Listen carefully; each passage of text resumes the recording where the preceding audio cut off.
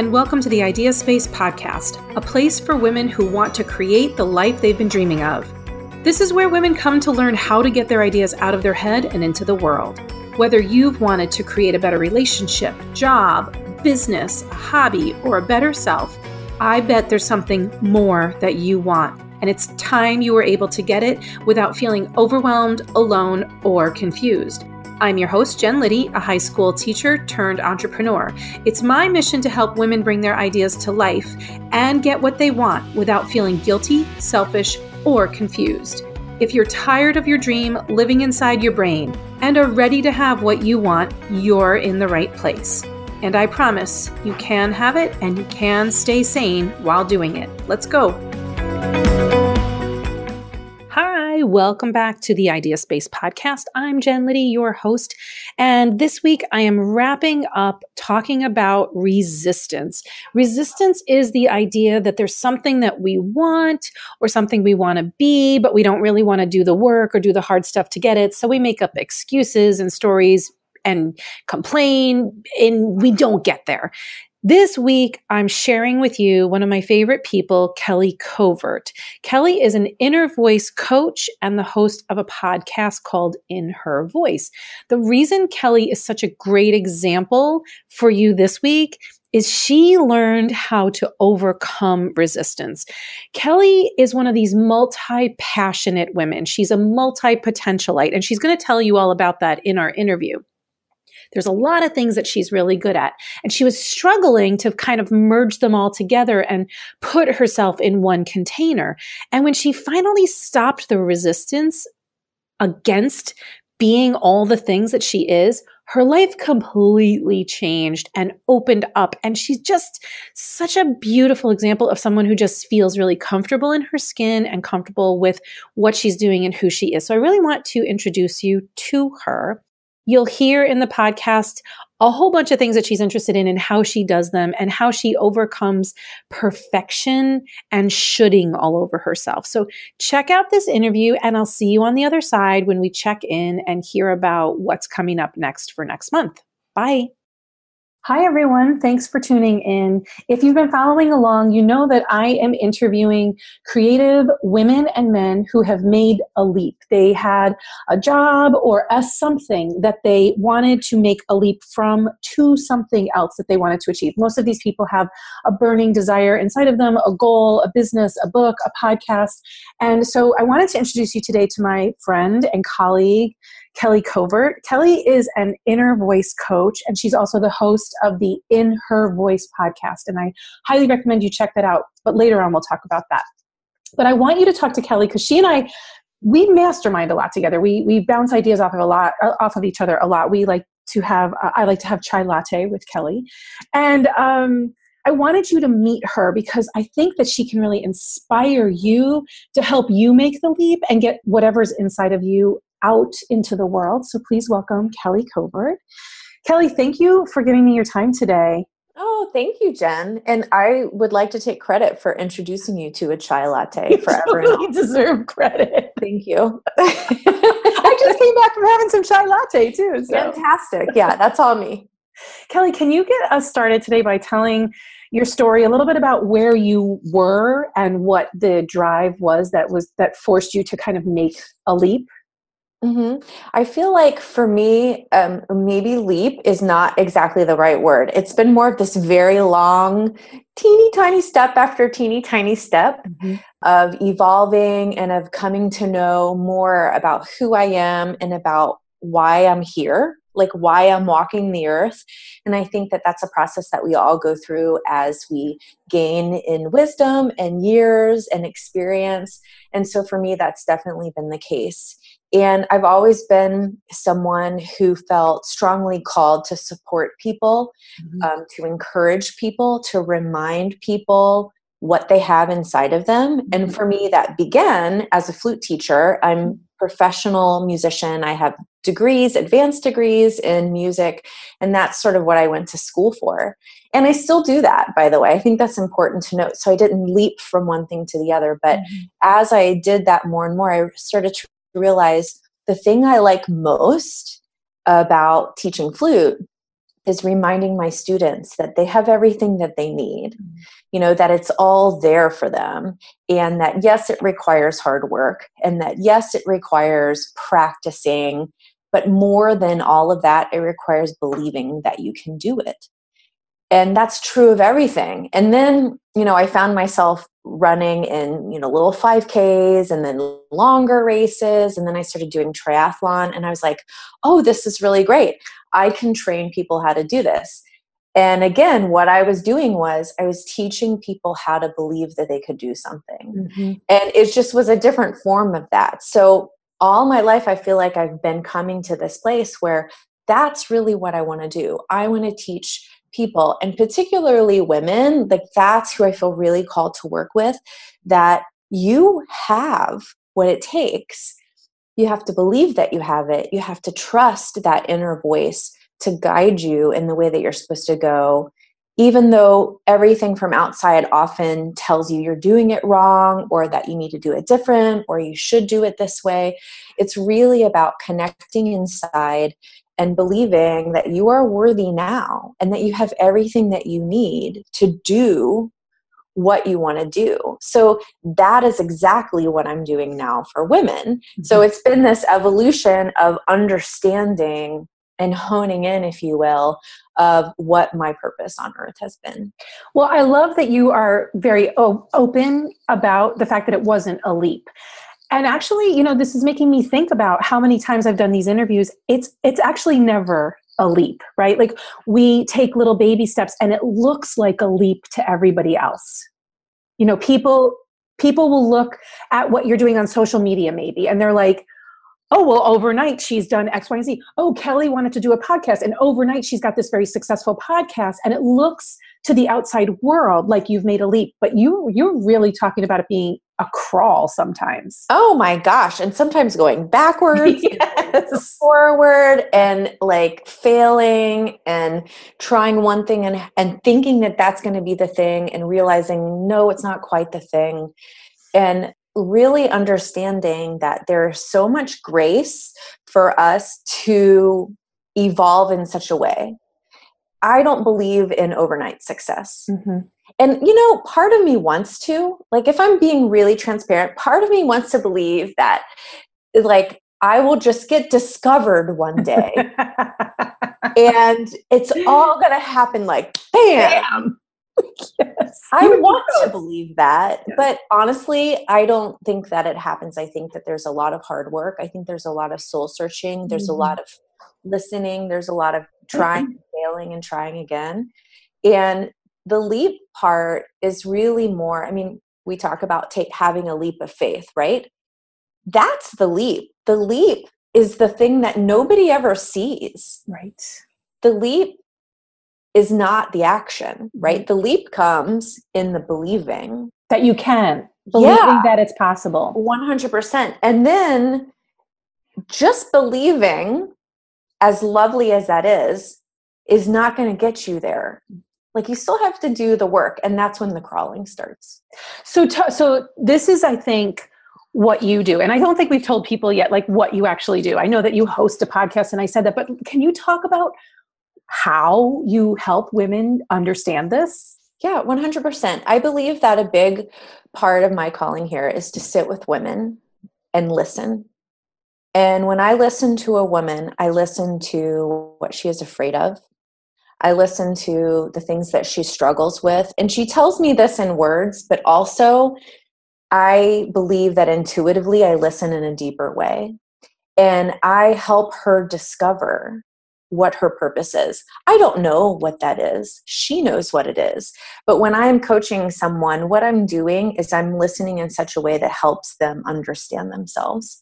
And I'm reflecting that back to them. And then once we have clarity around our inner wisdom and our inner voice and are beginning to understand purpose, then we can move into action. And again, I'm not in the job. My job is not telling someone what to do. My job is to support someone in understanding what they need to do. And that understanding comes from listening to our inner voice. So I'm, a facilitator, if you will. Like, I just help people get connected. Mm-hmm. And sometimes we're so disconnected because of how we live in this world and because of the things that we're not doing, that we need reminders and we need to be taught ways to connect.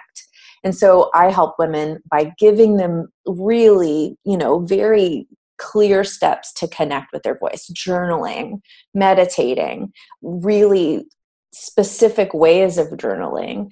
And I think that is really my role. Mm-hmm. So, it's like I said, I'm a facilitator. I'm pulling this out of someone, but it's all there. You don't necessarily need me to help you do that, but it may be faster if you. Well, this point that you just brought up, I'm really glad you said that, because I think that the role of coach is confusing to people. Like, why do I need a coach? And I meet a lot of women who are like, they should on themselves, right? Like, I should be able to do this by myself. I should already know. I should be able to find this on Google. And so they're resistant to hiring a coach. And the other kind of person that I meet is, I want you to tell me what to do. Tell me exactly the steps to take.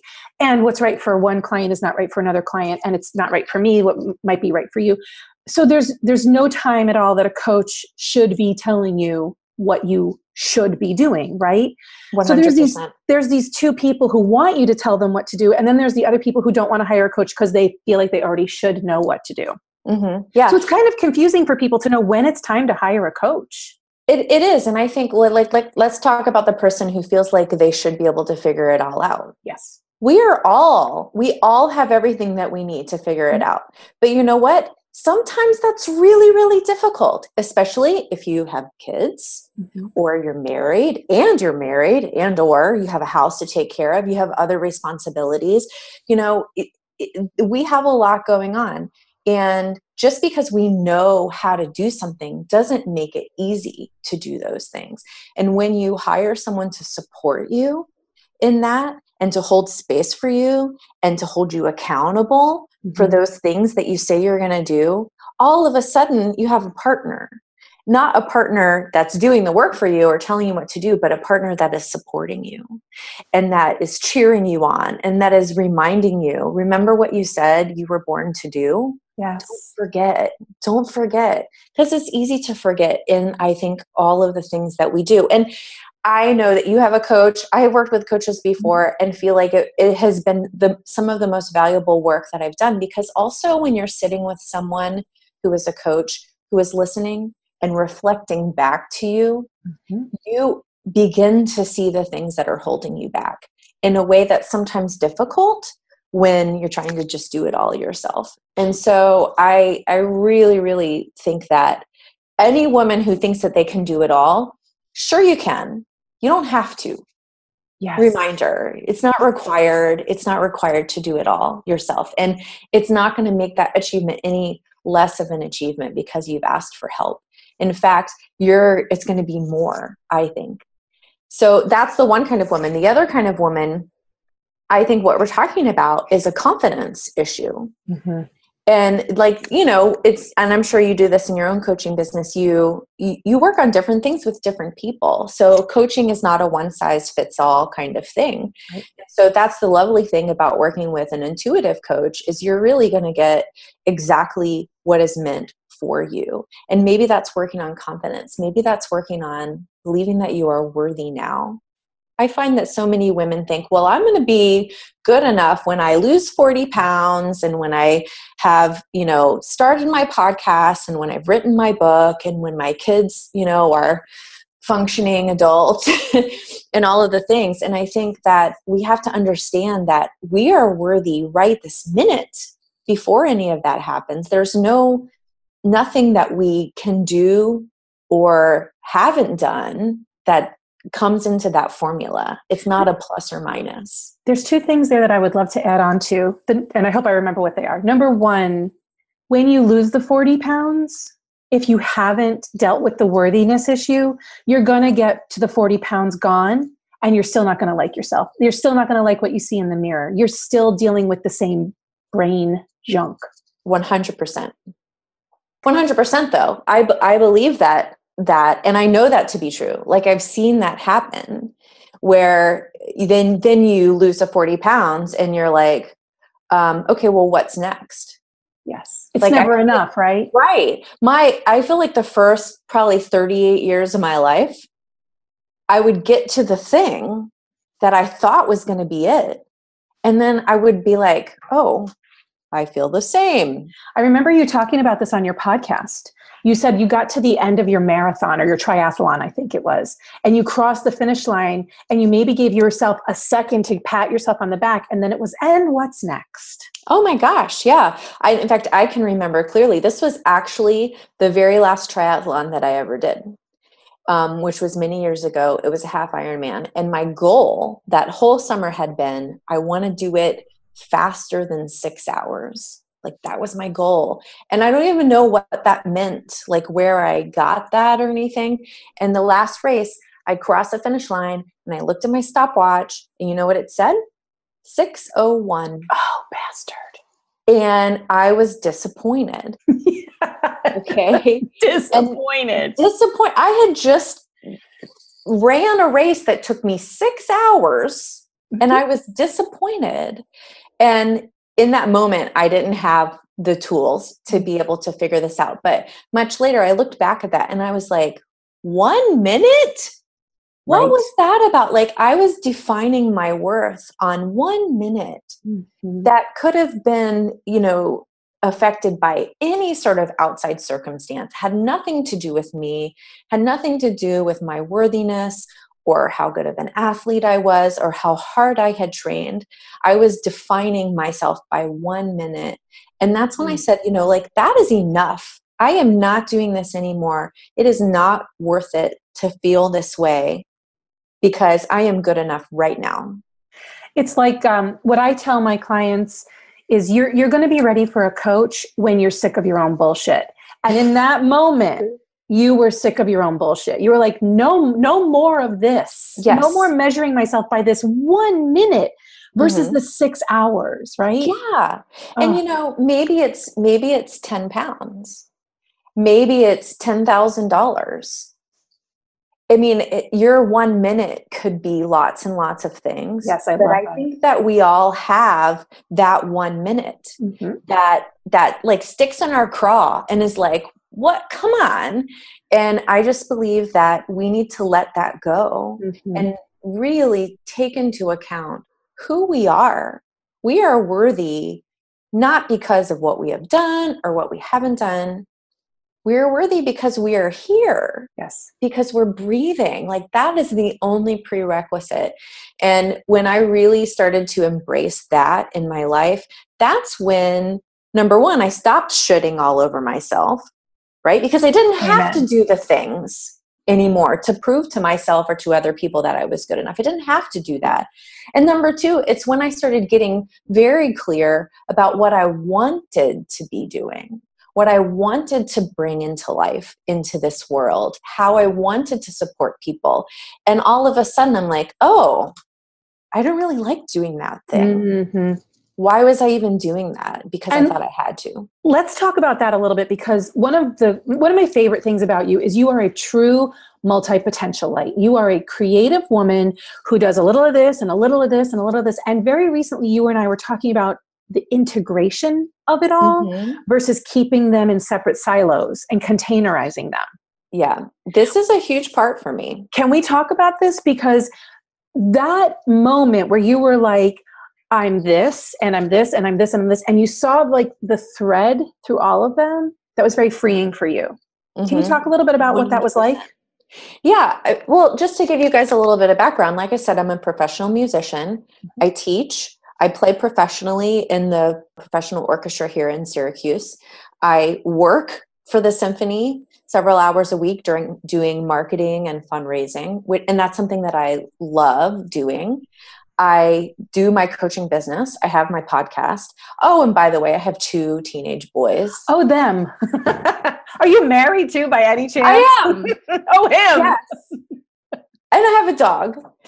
She's my favorite. I was going to say, she trumps everybody else. Totally. 100%. And and I sell Beauty Counter. Oh, that's right. That's the other thing. I'm sure I'm forgetting something. And so like I was struggling, like, how can I pull all of these things together and create my brand? Mm-hmm. And how can I connect all of them? And I was kind of living like these mini lives where none of the parts of this part of my life touched this part of my life. And I don't know, not intentionally kept it separate. It just seemed easier. Like it should be. Like it should be separate. Yeah. Or like there's something wrong with me that I do all of these things, and that's confusing and too difficult for people to understand. And I had this understanding, like there's just a breakthrough of like, if I'm really talking about my brand, Kelly Covert, I have to talk about all of these things because that is what I do. And I don't want to do only one of them full time. That has never been my goal. And I've been very clear on that. I don't want to give up any of those things. And because I have made that decision, I have to also honor what that means about my results in any one given area. This was a really important piece because I really want people to listen here. I remember sitting at the lake and you being like, this should be this should be that. And this what you're about to reveal is a big deal. It's a really big deal because we get a lot of information, I think, especially as creatives, especially as people who want to have their own business, of what successful looks like. Mm-hmm. Successful means I'm making 6 figures. How many times have you heard that? Oh my God, I will teach you how to make 6 figures in the next year. And you know, we get a lot of messaging about what things should be, what qualifies you to be successful. And I would create these goals every year for my business, for my coaching business, and I would not hit them. And I would feel like disappointed, and I would feel mad at myself, feel like I didn't follow through, that I was not good enough. And when I got really clear on the fact that I am not spending enough time on my business to generate that much revenue. And that's just reality. But you didn't want to spend more time than that. I didn't want to spend more time than that. And so I had to adjust what I expected my results to be. Yes. Yes, so much. Yes. So, and it was so freeing, Jen, because all of a sudden I was like, oh, I don't have to make 6 figures in order to be successful. Mm-hmm. And the next step for me was to focus more on impact than on revenue. Mm-hmm. Because when I focus on revenue, I get stuck in that should place. And that's my personality. I think that there's a lot of parts of my personality that wants to do things right. Like I want to do things the right way. Mm-hmm. And that means it has to be like XYZ all straight in a row. And that conflicts with the part of my personality that wants to do many, many things. I think for female entrepreneurs, especially heart-centered, creative female entrepreneurs, that we need to let go of this belief that there is a right way. Oh, 100%. That is absolute bullshit. And I have told this story many times where my husband is a business coach. And in my first business, I kept thinking, why isn't this right yet? Why aren't we making enough money? Why am I working so hard? What is the ingredient in the recipe that I don't have? Because I really thought there was one right way to do things. And I would look at him and I would look to him to say, what are we missing? What are we missing? And he kept telling me, there's no recipe. You're once you can let go of that, then you're free to figure it out for yourself. Yes. 100%. But if that is one thing that I hope people take away from this interview with you is there is no one right way. It's what do you want it to look like? And the right way is not going to come from somebody else. Yes. It's going to come from you. Like Jen's right way, and maybe right is not the word. Jen's successful way is not my successful way, is not Mary's successful way, is not Patty's successful way, right? Like, right. We have to understand that the formula that works for someone is not necessarily going to work for us.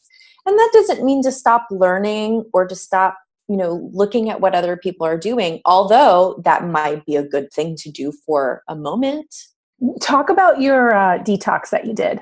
Yeah. So and this is really recent for me, that I made this discovery of like, I need to honor who I want to be instead of honor what I want to be, meaning successful, right? I need to honor who I want to be. And so in order to do that, I unsubscribed from all of the newsletters I was getting. I stopped listening to all of the business and marketing podcasts that I usually listen to.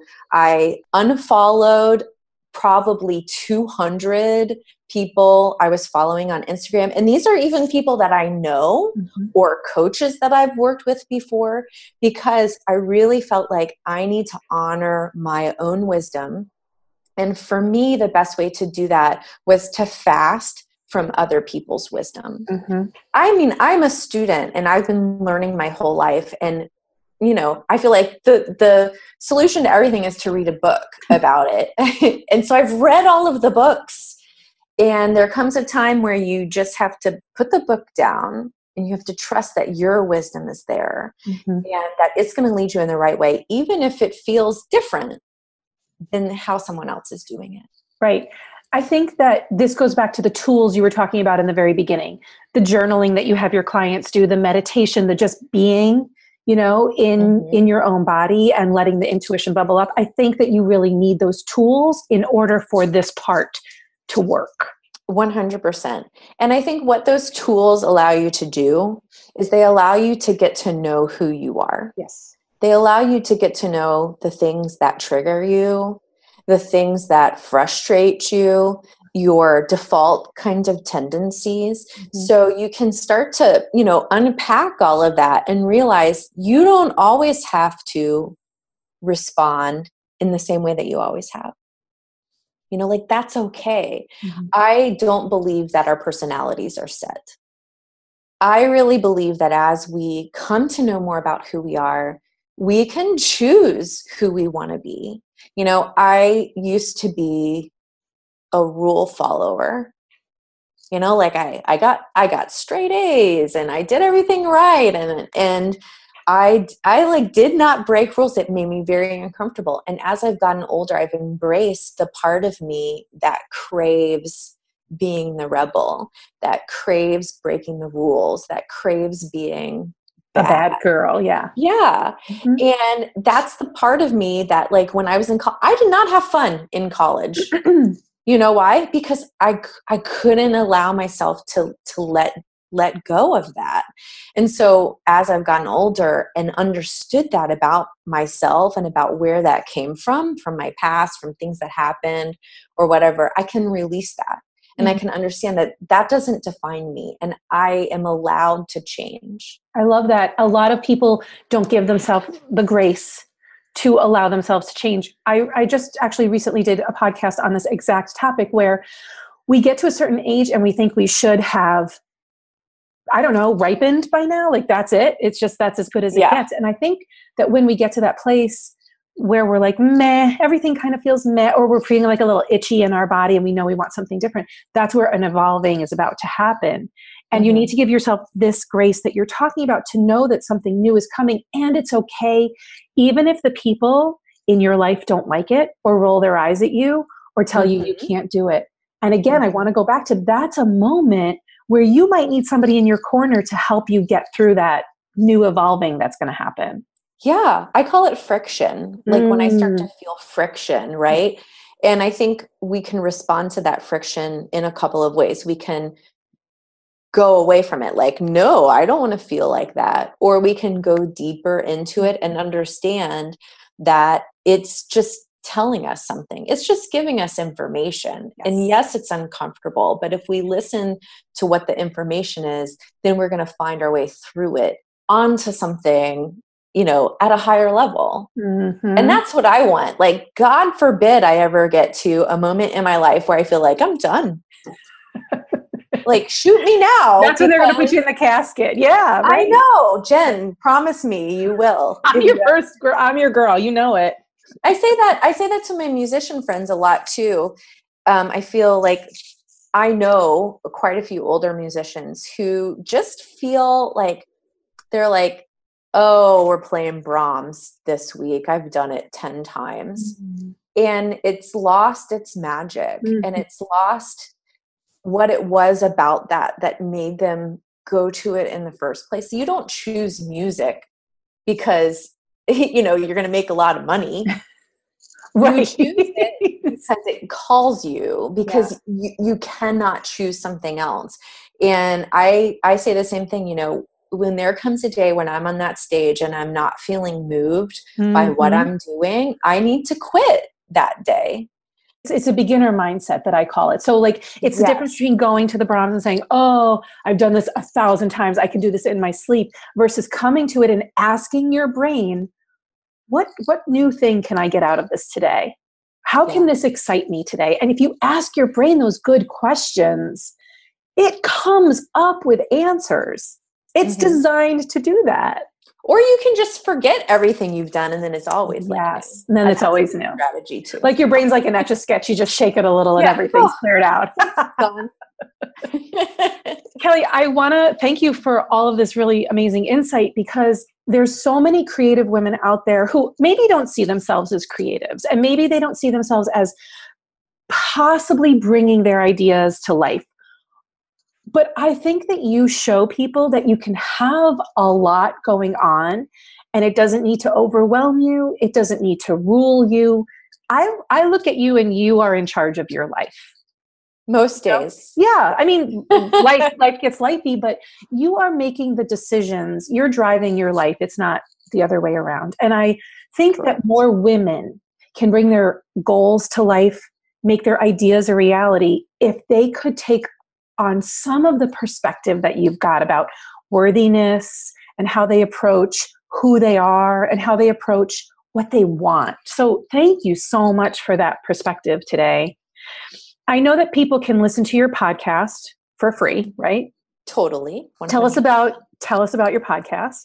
So my podcast is In Her Voice, and it's sometimes solo episodes where I'm just riffing on the things that my inner voice is telling me to talk about, or the things that are going on in my life. And I feel that whenever I'm called to put something out there solo on the podcast, that it's for someone, which I love. And then you think it will, it's like it's going to land on the right ears, the ears that need to hear it. Yeah. The person who needs to hear that will hear it. And it's usually more than one person. And I want to stop you there, because I know a lot of women want to create a podcast and they tell themselves nobody wants to hear it. And what you're saying is do it anyway, because it's going to land on the ears that need to hear it. Not only don't think about that someone doesn't want it, someone needs it. Like maybe that one podcast that you put out there is the reason that you are here on this earth. And if you don't do that thing, you're missing out on that. Like I don't want to miss out on a single thing that I was meant to do here. That's what I'm most passionate about. Like all of it, like knowing that I don't have to know every single little thing. But when I'm listening to my inner voice and I'm being who I am meant to be in this world, that is my purpose. So, and I interview women too about the same thing, asking them, how do you listen to your inner voice? How do you find the courage to do the things that you've done? What are the tools that you use? What are the strategies that you use? So lots of different kind of women, some business women, some not, therapists, healers, yoga teachers, all the whole spectrum.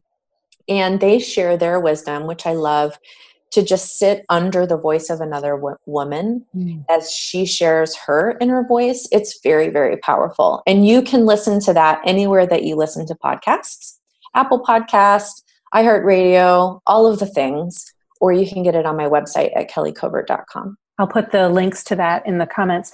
And how can people work with you if they're looking to bring their voice to life and they need a coach to sit with them and do all the things that you say that you do? I would say the best way to talk about it would be to talk with me about it in a discovery call. And I'll give you the link for that too. It's on my website. And I don't know when this is coming out, so I will put this out here that I'm doing a free 5-day journaling challenge starting on January 14th, all about what I like to call inspired potential.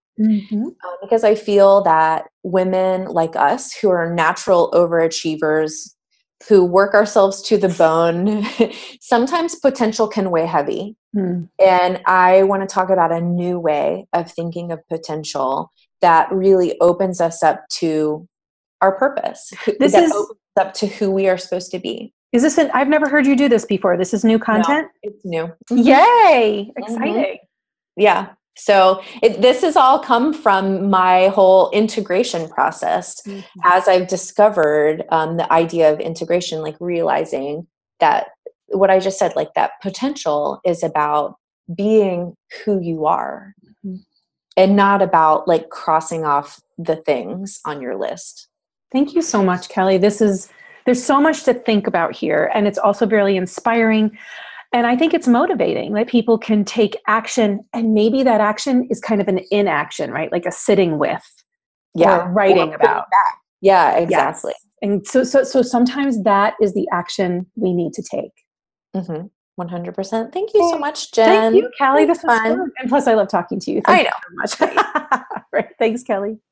Doesn't Kelly have the most lovely voice? She's just the perfect person to be hosting a podcast. Now, I'm going to tell you a little secret here.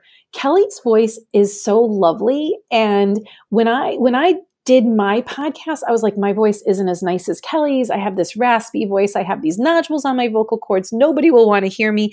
And that was a big story I had that kept me from doing a podcast for a long time. So I wonder if you have a similar story, which of course equals resistance, that's keeping you from doing something. So here I am doing the podcast despite my raspy voice. There it was. Did you hear it? So I wonder what you can take away from listening to Kelly. And I'd also really love for you to listen to her podcast, because she's just taught me a lot about moving out of perfection and into integrity with myself and doing things anyway, even though they're hard. I hope you found this podcast interview helpful. As always, if you want to see any of my podcast interviews, they're always live on YouTube. You can watch them on YouTube or Facebook Live. Sorry, that's what I meant. And there I am, not being perfect again, but doing this anyway, just like you can. And next month, I'm talking about how doubt steals our time and doubt keeps us from moving toward our goals.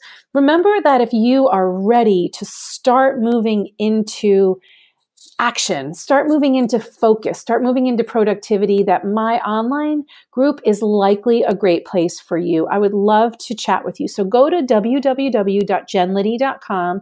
There you can download a freebie about how to gain more time, but you can also learn about the online coaching group I have for creative women. The women in there are doing things that they didn't even think they could do 3 months ago.